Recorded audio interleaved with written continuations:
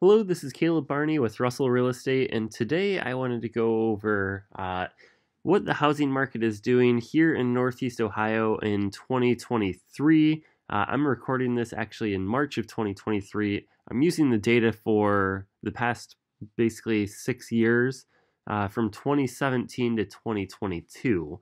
So all of the complete data that we have, and I broke it down by school district. So I did this about a year or so ago, actually maybe even a couple years ago, and that's why there are some of the school districts that I serve here, but I do serve basically most of Northeast Ohio. It's going to be all of Cuyahoga County and Medina County, most of Lorain County, so the east part of that, the west side of Summit County, and then parts of Lake and Geauga and Wayne as well.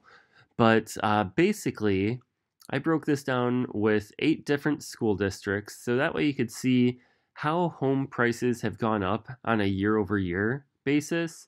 And that looks, or I'm going to show you basically what that looks like on the estimated home value, as well as the percentage change year over year. So starting here on the top left with Parma, you could see how I broke this down. I actually went into the MLS. I calculated the year to date, or I'm sorry, the yearly total number of residential sales, and then the total volume of residential sales. And I divided those out to figure out what the average price home sold for. Then from there, I actually took the year over year data. So, for example, to find how much home prices increased from 2018 from 2017, I took 130 minus the 120 divided by 120 times 100 to give us our percentage right there. So essentially what we're looking at here is home prices have been steadily going up here in Parma. And the past 3 years in particular, the COVID years, I'll call them, have been very steady. So up 12%, or a little over 12% in 2020 from 2019, up nearly 12% from 2021 to 2020, and then up just over 12% again from 2022 and 2021. So you have been seeing very steady growth there in Parma, and you can actually see the amount of sales too. We were pretty much at a very steady pace of about 1,700 transactions from 2017 to 2019. That bumped up a little in 2020, and then even more so in 2021. And then we actually saw a pretty big dip from 2021 to 2022. And part of that is just going to be because of interest rates. A lot of people were disincentivized to sell because at that point they don't want to trade in their 3% mortgage rate for a 6% mortgage rate. So there just were fewer houses listed for sale last year and fewer total sales as a result. So that's what we're looking at there in Parma. In Berea, that's been a little more of a seesaw action as far as the percentage year over year change. We go from 8% to 10.5%, almost 7% to almost 15%, and then last year at 8.5% again. So essentially, with Berea, same thing. We're still seeing very strong growth. It's still outpacing inflation. So that's a very good thing. Overall, a steadier and safer number would be lower as far as the percentage year over year changes. But as long as inflation still remains high, housing likely is going to remain high as well, just because housing is typically going to be one of your better bets against inflation. So it'll be a good hedge against inflation. For Brunswick, I'm not going to go over all of the statistics with you, but essentially you're going to see a common theme throughout. Total number of sales is going to be down for basically every market that we're looking at. The average home price growth goes up in every market that we're looking at, and it's just going to vary by school district as far as how much it went up. So Brunswick went up nearly 14% last year, year over year, and now the average price home is $282,000. Lakewood is on fire it went up 18.5% year over year, and the average price home in 2022 sold for $295,000. As far as Strongsville, this is actually one of the weaker markets here for how it performed in 2022. You could see same thing, big price, or I'm sorry, a big reduction in total number of sales.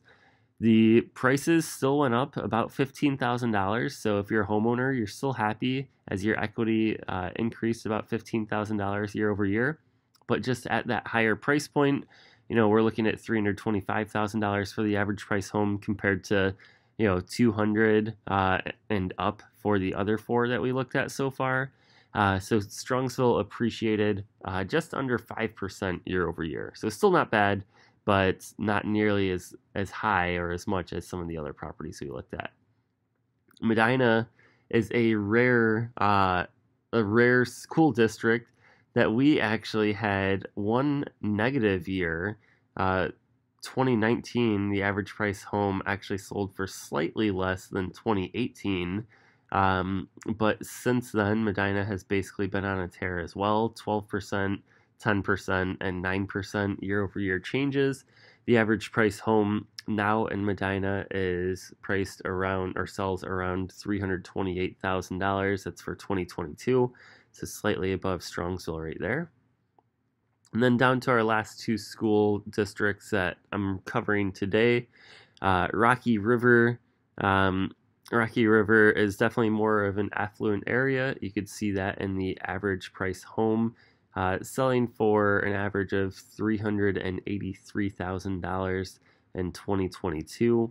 That's up 7.2% year over year from the year prior. And then Westlake, same thing, higher priced homes there. The average price home actually sold for $426,000 in 2022. And that is actually up the second highest percentage out of all 8 school districts that I looked at here. And that's up 15.88% over 2021, which still, also had 13% year over year growth. So as you could see here in Northeast Ohio, we have not really seen a slowdown. Yes, some areas are not quite as robust as they were in 2021, or we're not seeing quite the same growth as 2021 or 2020, but other areas did see even more. And that's why I always say real estate is hyper local. So don't just take a national headline from the news and apply it to your local market, because it could be very different.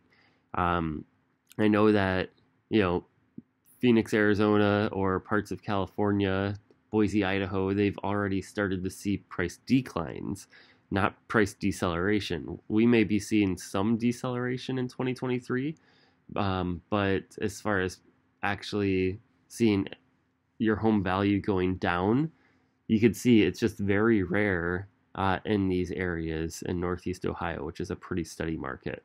If you have any questions on the Northeast Ohio housing market, if you're looking to buy, sell, or invest, or if you just have general real estate questions, feel free to reach out to me. I'd be more than happy to help. Otherwise, have a great day.